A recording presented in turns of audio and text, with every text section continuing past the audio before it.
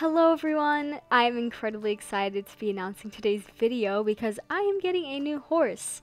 For a while now, I have been thinking about adding a new addition to my family of horses, and I figure now is the right time for me. I'm looking for a horse that I'm going to have long term that can take me farther in eventing competitions.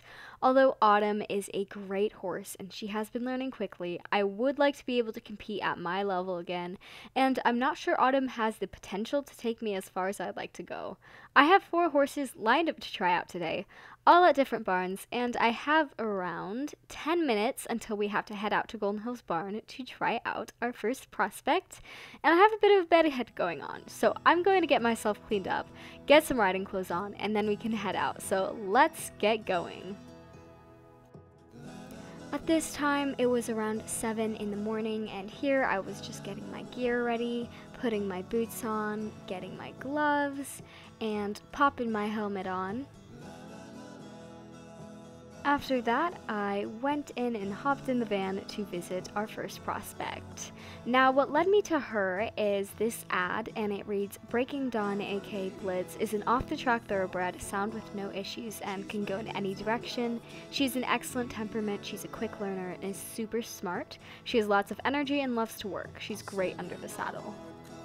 Blitz is being sold at the Golden Hills Valley Stables, which is a place I personally have a lot of ties to as I go to a lot of events there. So I do have a lot of trust in this barn, and if I do decide to get Blitz, it will give me peace of mind knowing that the process going through with them will be trustworthy, and I'm sure they'll help me along the way. She was there waiting in the stables once we arrived, and I was happy to see she hadn't been tacked up yet. I always like to see how a horse reacts to being tacked up, as it gives me a pointer to how girthy or how impatient they are, and it gives me an overall clue about how good their ground manners are.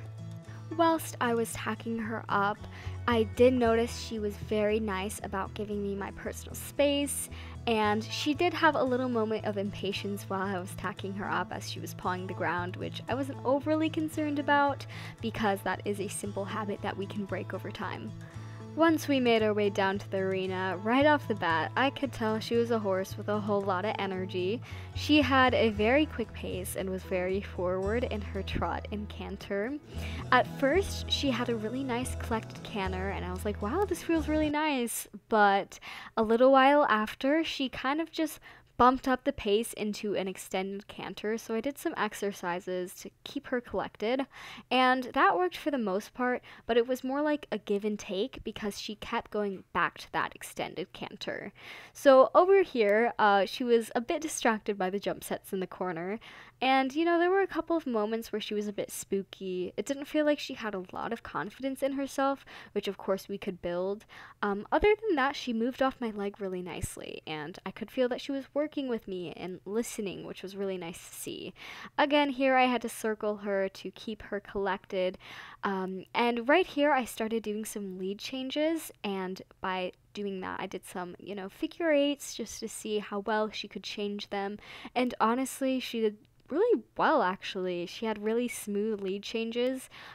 Both her legs were on the right lead, and that was really nice to see. She wasn't lazy at all or dragging her feet. She picked them up really nicely, and she was just putting in 100% for me. Another thing I love about this horse is that she is so athletic. You can tell she's in very good shape from being fresh off the racetrack.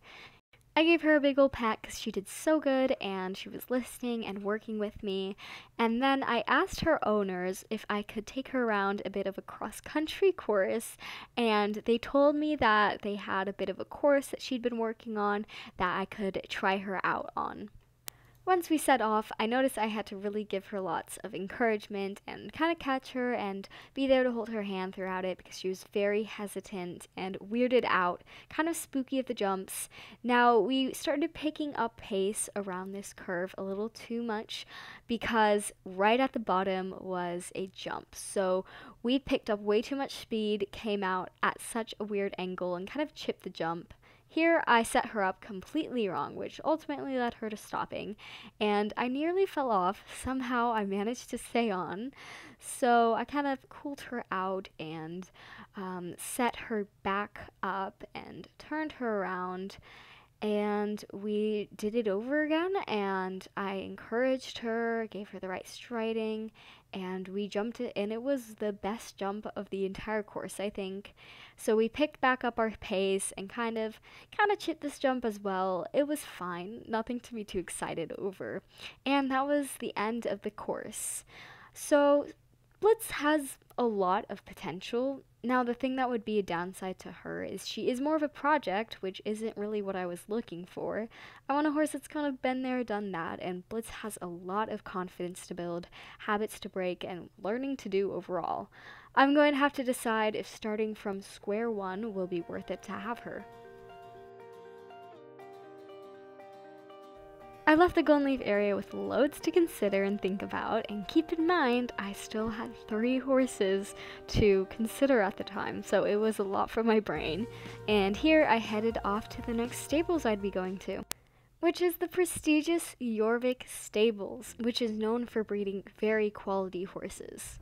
The next horse I'd be looking at is a beautiful Irish sport horse called Catch Me Not, aka Picasso. This horse is incredibly well versed in the world of eventing, as he not only has 6 months of professional training on him, but he's won a multitude of competitions here on Jorvik. He was also born and raised at Jorvik Stables, so I trust he is well mannered. Now, the only drawback is he is way out of my budget. Nonetheless, I wanted to try him out just in case he is my dream horse. Now here he is in all his glory. Picasso has a stunning conformation and a beautifully built body with a nice long neck and strong legs. Jorvik Stables always breeds the most quality horses, and I wouldn't expect anything less from them. To say I was excited to try this horse would be an understatement. When I was tacking him up, he stood like an absolute dream and waited so patiently for me to tack him up. He also didn't fuss when I had to tighten his girth, and he was such a good boy. He is in very good shape, so I was able to warm him up quickly. Picasso knew he had a job, and he was serious about it. His gaits were absolutely amazing, and he felt so floaty. His strides were very long, and his gaits were collected. He goes on the bit just really nicely as well. And he held his head quite low and was just very collected again. He is just such a dream and not stubborn whatsoever. He was very, very compliant with what I was asking him to do. This horse truly has no vices. While I was riding him, I was thinking that he would be really good for clinics as a horse that can set an example and show my lesson students in the program how to do things, because he does everything so beautifully, and he's the type of horse that would really take care of his rider. And I'm thinking he would definitely be a top competitor in the show ring and dressage and for cross country and show jumping and just everything in general, which is kind of exactly what I'm looking for right now. Although there is no cross-country course here, we were able to pop him over a few jumps. And oh my goodness, he absolutely flew over the jumps. Watching back these clips, he has an absolutely amazing form. He kept his hoofs picked up, and as soon as he landed, he would have the same pace as he did before the jumps. Also, his strides were really nice beforehand. He definitely had a lot of confidence coming up to those jumps, so I didn't really need to give him any encouragement. Hey guys, it's future me. So I just want to let everyone know I was able to speak with the owner of Jorvik Stables, Judy, and I spoke with her about the price of Picasso and if she would consider negotiating it. And she told me she was firm on the price as she had multiple other people interested in him, but she also mentioned that she would love if he went to me because she knows she would be able to visit him and I would give him a good home and help him progress in his career, which is something to think about. After that, I went to the next location, which was at Marley's farm. If you've seen my riding story video, you know this was the first place I started riding at on a little pony named Angel. Marley isn't actually the owner of the barn anymore, and I haven't been here for ages. So once I got there, I was so surprised to see how much it has changed. And not exactly for the better. Especially after being on one of the most well-kept stables in Jorvik, it was a bit odd to see Marley's farm in such a state. All I could smell was ammonia and manure. Alfie was said to have been trained in hunter's jumping, but would be good to go in any direction. If you want to read the entire ad, just pause the video, I'll give you guys some time to do that. Anyways, Alfie was actually all tacked up, which was a bit of a bummer for me because, as you know, I do appreciate it when I'm able to see how they are when I tack them up. But unfortunately, I didn't get to do that with Alfie, so we immediately got to go out to the ring. I would have liked to jump him in their arena, but it was pretty mucky out. I had to ride him lightly because the footing was not the best, and with him, I had to give him a lot of leg to get him going into a trot. Like, this was a full-on leg workout. His trot and canter were easygoing and almost lazy. He seemed very much like a Western horse to me, as his canter was more of a slow lope, which would make sense as they did mention in the ad that he had been ridden both ways, and sometimes it can be tricky for a horse to adjust to two different ways of riding. When we did go into the canter, he picked up the wrong lead, so I had to break him down and then push him into the canter again, which wasn't easy at all. I had to put a lot of excitement in me so he could feel my energy, and once we got moving on the right lead, he did have a really nice canter. And he did give me a good amount of effort here. He felt like the horse I would trust with some of my beginner lesson kids to gain their confidence on, as he was just very gentle and sweet. He just definitely didn't feel like an eventing prospect, as he was very chill, and I didn't feel like he had a lot of energy in him. I think he would really excel in hunter's jumping and maybe being part of the lesson program for my beginners. I would definitely trust him with my lesson kids, but I'm not looking for a horse for the lesson program, and I'm not looking for a hunter's jumper. I'm looking for a personal horse that can take me farther in eventing, and I don't really see that from him. Another problem I have with him is the sellers. They just seemed a little off-putting, and I didn't love how the facility looked when I got there. Everything just seemed mucky and smelly, and they weren't the friendliest of people either. I don't want to make any snap judgments, but that's just kind of what I got from the short while of being here. So, in my mind at the time, I had already kind of eliminated him from the running. But I'm going to try to keep an open mind, so I still want to consider him, but he's definitely not my top pick. Overall, he's a really sweet and gentle horse that I think is just such a good boy, but I'm not sure if he's exactly right for me. Our final destination was Moreland's quaint little stables. I absolutely love it in this area. It's just so homey, and I could honestly see myself living here when I get older. But anyways, onto the horse I was trying. This gelding's name is Buggy, and apparently he had been ridden in Western, but now he goes English. He's said to be athletic and have a good work ethic with good ground manners. They also wrote that he would fit an intermediate to experienced rider that would take him farther in his career, which is just the type of horse I'm looking for. I was able to get him from his stall, and he has the most beautiful build. He is a Bay Tobiana, so he is striking and definitely would be an attention grabber. As soon as we were tacked up, we were in the arena, and he has the stereotypical gelding personality, meaning he was friendly and laid back, and I absolutely adored this horse already. It didn't take very long for him to warm up, as he had been worked nicely and he's very fit. He was very enthusiastic and energetic the entire time, and I could tell he had a constructive upbringing. I was so satisfied to see that he was trying his best and putting 100% effort in.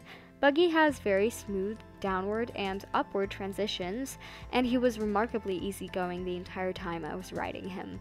I also asked his owners if I could possibly take him over a few jumps or go on one of their cross-country trails, and they told me I could take him for a shorter round on one of their courses. I was very glad because this gives me a good opportunity to tell what he will really be like on the course. When we got on the course, he already had so much more confidence in his body than Blitz had. He also has a lot more training under his belt. This jump was so smooth and pretty, and we came up to this jump with proper striding. It was really nice. This we just chipped in at such an odd angle, but we definitely rebounded with this jump. And we had a bit of a gallop along the beach on the way home, and to our final jump, which also was really smooth and pretty. I was really happy with that. So I slowed him down, cooled him off a bit, and thought about my choices. Woo! So I've just gotten back to the barn, and that left me with a whole lot to think about and consider. Go ahead and leave a comment on which horse you think I should buy. I definitely need your guys' info and opinions. And the next video I put out will reveal which horse I bought. I'm super grateful for the opportunity to try all these lovely horses. It really was quite a thrilling, fun-filled day. Well, that's really going to wrap it up for this week's video. As always, make sure to give this video a like and subscribe. Stay tuned for the next video of mine where I do the big reveal of what horse I'm going to get. Thank you all so much for watching. I will see you all next week. Bye! With you, I can be sad with you.